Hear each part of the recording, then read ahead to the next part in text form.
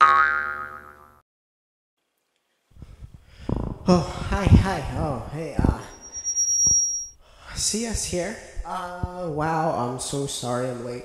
Like, I'm really sorry I'm late. I got held up outside, um, like at gunpoint, and don't worry, they didn't take anything except my nerves, so I'm good.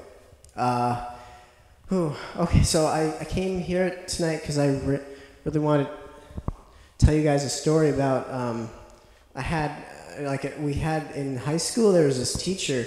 Her name was Patricia Estes, and she she was like she used to give us like really hard tests like really frequently, and we nicknamed her Miss Testes, and I don't think she was like a big fan of that really.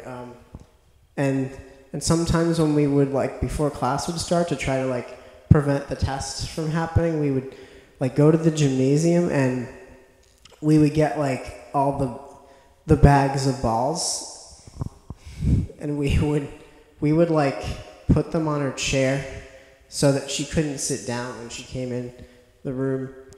Um, and usually it didn't usually prevent the test from happening. It just made her a whole lot angrier. And like if she caught us doing that, she'd like fail us. Um, but it was yeah, maybe she wouldn't have given us so many tests if we like didn't call her Miss Testes, and put our ball sacks on her chair. Thank you. I'll have a good night.